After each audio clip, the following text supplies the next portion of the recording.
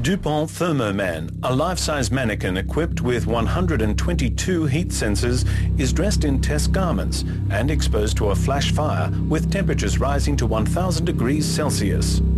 The sensors record the temperature rise on the surface of the mannequin, while a computer calculates the predicted percentage of second and third degree burns a person might suffer under similar conditions.